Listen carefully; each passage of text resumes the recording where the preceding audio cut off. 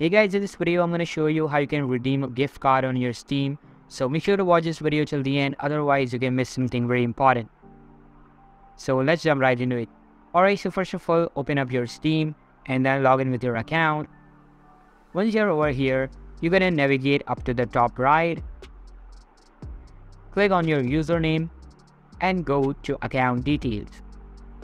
Once you're in here, you just have to click on add funds to your Steam wallet. Now, if you don't have this option right here, you can also go to your wallet by just simply click on your username and click on view my wallet, and it will directly get you in your wallet.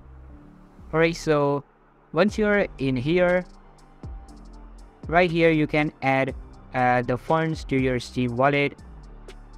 Now Steam will have the different packages.